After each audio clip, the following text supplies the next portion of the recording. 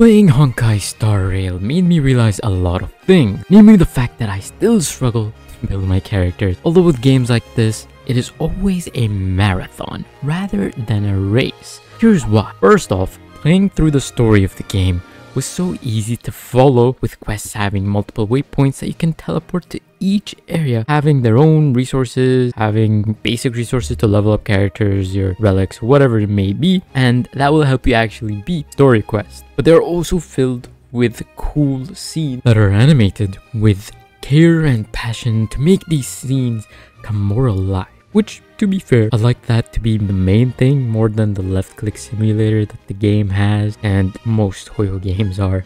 Plus, I've totally seen the skip button exist in this game. I've seen it in one of the event quests they had, so I've definitely seen it in those quests. And they definitely purposefully make us wait all the time for the story content to be counted as hours or something. I don't know.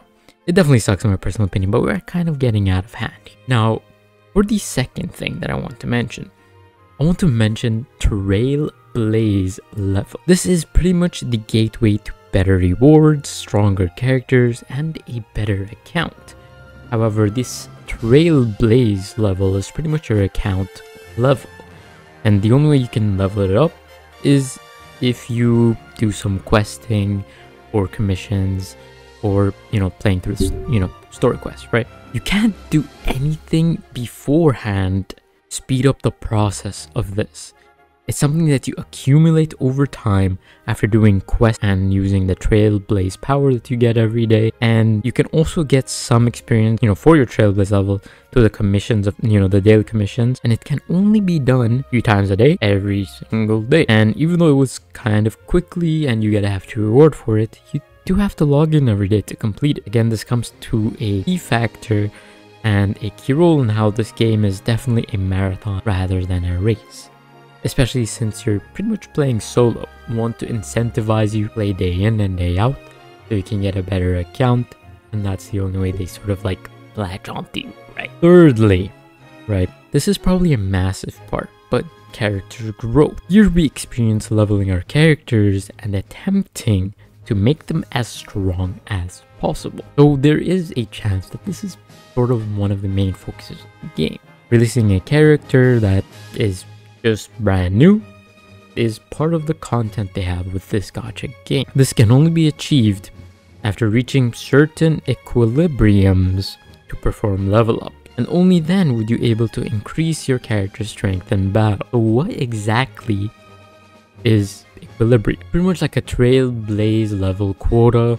You reach it, and once you reach it, you do a little quest, and once you do that quest, you unlock that equilibrium level and you increase it and you ascend to the next. That is the only way you can improve your reward. And of course, with this comes harder opponents, which makes sense, but this is the only way to really maximize the growth of your character's strength in battle. The way to reach certain equilibriums is to reach certain Trailblaze levels. So if you reach level 30, 40, 50, 60, and then 70. Not to mention, because of the better rewards, you unlock better relic, and certain opponents also need to be unlocked through the quests as well, so you can improve your rewards. You can't just level one character and then they can sort of carry you throughout the game. You pretty much have to level at least 2, 3, 4 characters so you can carry yourself through the game, because team play is really important in this game.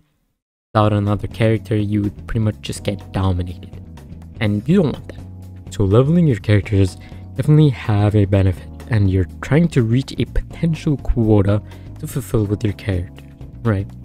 So you definitely want to do that, and you want to reach eventually 8 characters so you can defeat the last part of the game, which is the end game content or the higher level stuff, which is simulator universe, or the mirror one. I don't know why I can't think of the name of it, but that is also one of the content that you want to clear to get generous rewards, right? Now, lastly, I want to talk about the amount of time that you have to wait in between characters. And what I mean by that is the characters that come out in the banners. You can't just get a new character whenever you want, because that new character might not be in the banner right now, but they would come in a later update, or they've passed by already, which means you have to wait for a rerun. Now this is a big part of the game because obviously getting newer characters could help you clear the game a little bit quicker, even though you don't really need new characters like that, but you do need certain characters for certain team composition, right? At least that's how I see it. Though it's not that important to get newer characters for different team compositions, you want at least 2 teams. And with that, you're gonna have to use a little bit of warping. There are free characters that you can get, such as Herta from her simulated universe. You can get, I think, more than 1, so that's pretty awesome. You can get some eidolons there. And you also get some free characters through events. I'm not sure, I haven't done that myself. Still quite new to the game. So that's what I sort of realized. Though that is pretty much how gacha games work. And with that, we've got some new stuff coming up, more content. And I feel like that's a pretty good spot to call it. That's why this game is a marathon, not a race.